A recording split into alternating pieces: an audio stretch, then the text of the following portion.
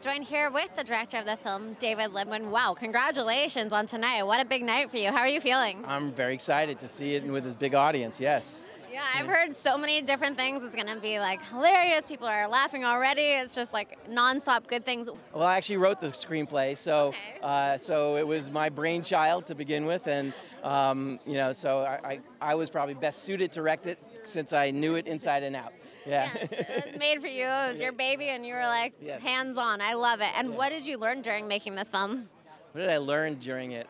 Boy, it's a nonstop process. You know, filmmaking is a collaborative effort. You know, I mean, I made the movie, but not without the crew, the cast, the talent behind it. So you learn every day, and it's patience. You have to, you know, find that Zen moment in order to stay focused on what we're all trying to accomplish.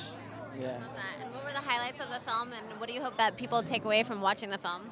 The highlights. I'm really proud of this movie. It's a funny movie, and people are really responding to it well. We're winning a lot of awards, and congratulations. Thank you. And so, what do I want to get out of it? I mean, you know, there's some people that make movies to have a message in it, and I made a movie to entertain people and to make them laugh. And so that's kind of what I want. I want them to be engaged. I want them to care about my characters and to experience, you know, a good hour and 40 minutes, you know, enjoy that experience and just be with it. And why is comedy so important in filmmaking right now? I don't know if if it ever was not, you know, but for me, I have made other films that were kind of dark and depressing.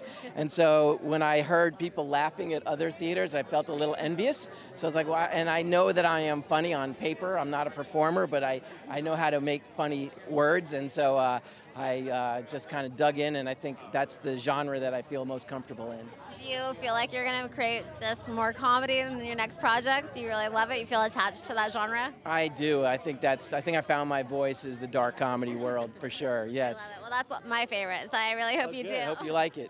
Well, congratulations again on your big night, and all the audience enjoying your film tonight. And your Thank big you very much. You're I welcome. appreciate it. Thank you.